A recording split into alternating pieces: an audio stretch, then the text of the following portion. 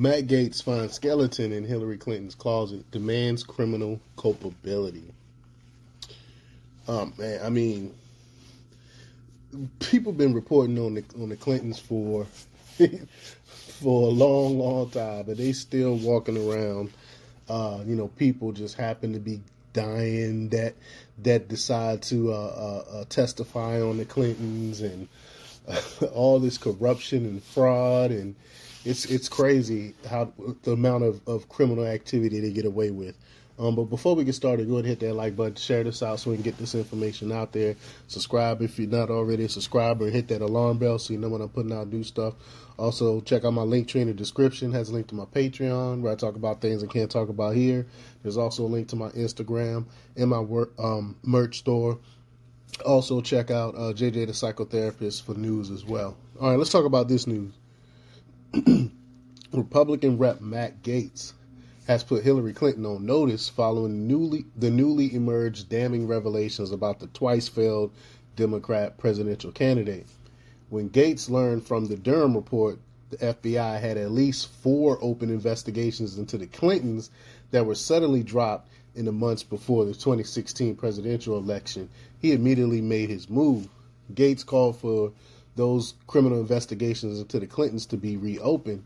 Gaetz said, quote, "The Clintons had a team of people at the FBI running interference for them to avoid criminal culpability.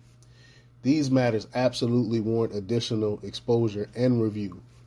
Former Republican Congressman Jason Chaffetz agreed that Gaetz saying the FBI didn't complete the job. He said, quote, "They had the scent, they were on the trail, and they were shut down by the higher-ups who had an obvious political desire to see Donald Trump lose to Hillary Clinton win.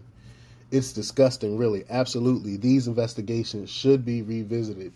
There's no reason why Congress can't have a series of hearings with the field agents who are pursuing the Clinton Foundation and public interviews with them as well," he said.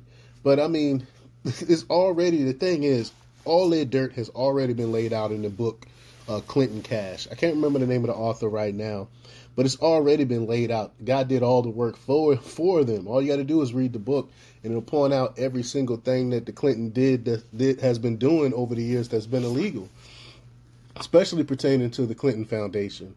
But Durham's report called out Hillary Clinton personally over her, quote, "plan to stir up a scandal against U.S. presidential candidate Donald Trump by tying him to Putin and the Russians' hacking of the Democratic National Committee." The Durham report says, quote, "Beginning in late 2014, before Clinton formally declared her presidential candidacy, the FBI learned from a well-placed source that a foreign government was planning to send an individual to contribute to Clinton's anticipated presidential campaign as a way to gain influence with Clinton should she win the presidency.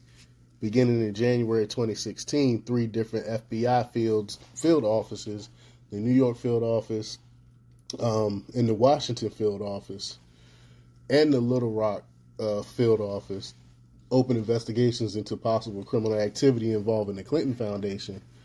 The IRFO case opening communications referred to an intelligence product and corroborating financial reporting that a particular commercial industry likely engaged a federal public official in a flow of benefit schemes, namely large monetary contributions were made to a nonprofit under both direct and indirect control of the federal public official in exchange for favorable government action and or influence.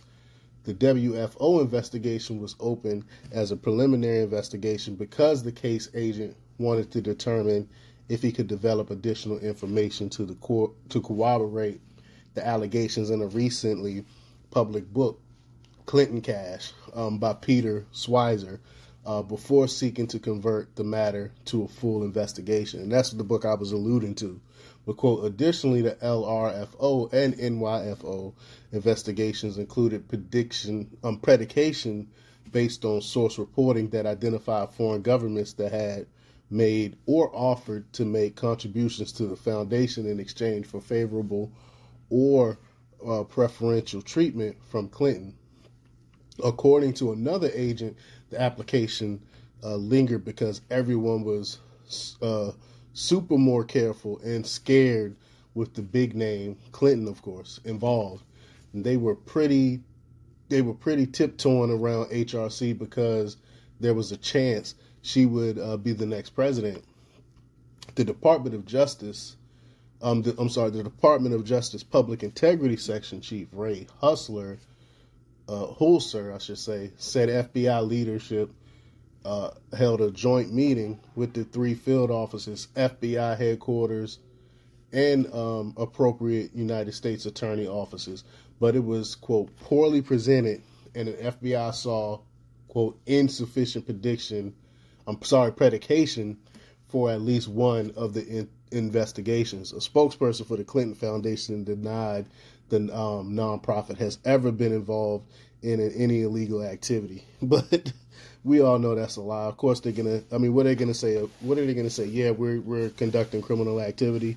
But let me know what you think about this. Leave your comments down below. Like, share, and subscribe, and check out jjthepsychotherapist.com for the latest in news. Until next time, peace.